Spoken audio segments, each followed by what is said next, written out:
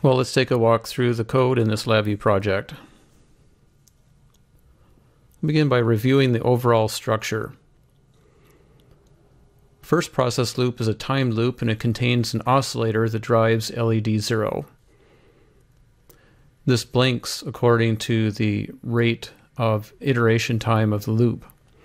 I've placed a non-deterministic element inside the time loop that reads a folder path and displays all the folders and files. Normally you would not place such a function inside of a time loop because it might take too long. The desired time can be adjusted here. The structure measures the actual amount of time inside the loop, and thus indicates whether or not the loop finished late on the previous iteration. So that's a measure of whether or not we've got problems with determinism.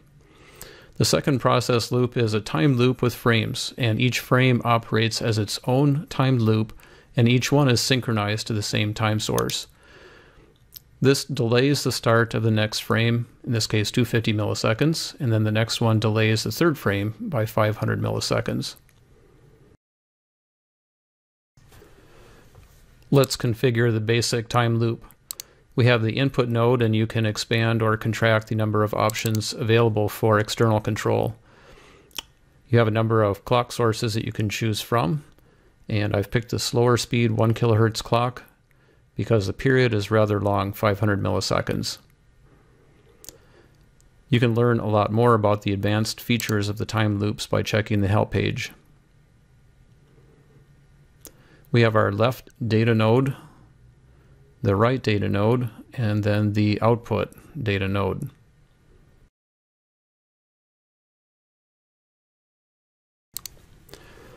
Right-click on the loop frame and select Help to see all of the available options that are available for the time loop, and just to learn a lot more about what's going on.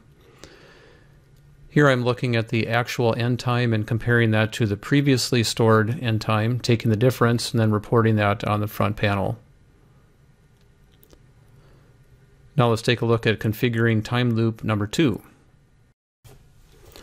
After you have placed the time loop, right-click on the frame and choose Add Frame After, and you do this each time you want to add another frame. Here's how we get to delays. Choose the option for start time, and then you choose your delay amount. So in this case, the delay is 250. Note that the sum of all the delay values must not exceed the overall loop time.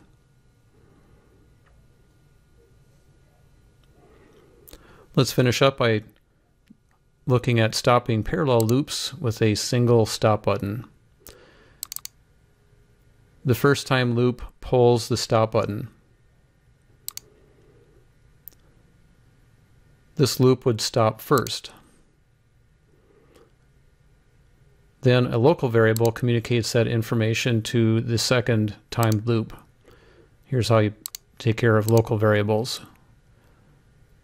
You can choose from any available front panel indicator or control, and then you can change the mode from read to write. Therefore, loop number 2 stops second. Feeding the false constant out to the local variable one more time unsticks, if you will, the stop button. Also, I need to point out that you need to choose the switch when pressed mode instead of the default latch action.